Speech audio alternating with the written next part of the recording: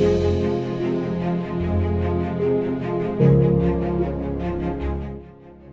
today's video, I am going to talk about the 7 stages of a typical building construction project.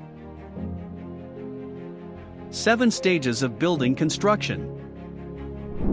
Design diff. This is the first stage of a building project. In this stage, the architect conceptualizes the design taking into consideration the feasibility based on regulations and other variables such as amount of space, number of rooms, facilities. Then the architect creates schematic sketches and drawings, which will be used as roadmap for the project.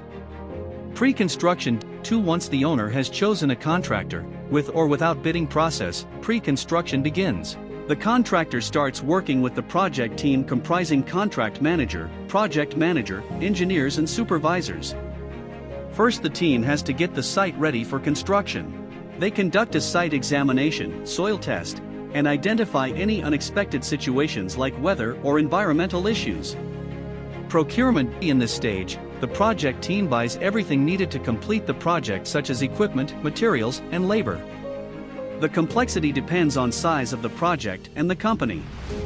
Construction. Project manager will conduct kickoff meetings with subcontractors, suppliers, project team to set the ground rules and iron out any issues. Next, the team finishes activities like securing the site, setting up storage facilities, developing materials inventory plan, establishing safety programs, and more. After that, the team starts construction. Commissioning. Once construction is completed, commissioning stage begins. The project team must first test the systems, equipment to make sure everything is working correctly before handing over the building to the owner. Next, the team must train the owner's staff in the operation and maintenance of all systems and processes in the new building.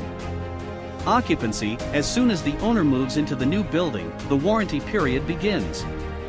This ensures that the quality of the materials, equipment, and building meet the contractual expectations.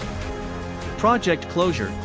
In this final stage, the team finishes any remaining contractual obligations to complete the project. They may prepare a project completion report, itemized list of outstanding tasks, conduct review to record lessons learned,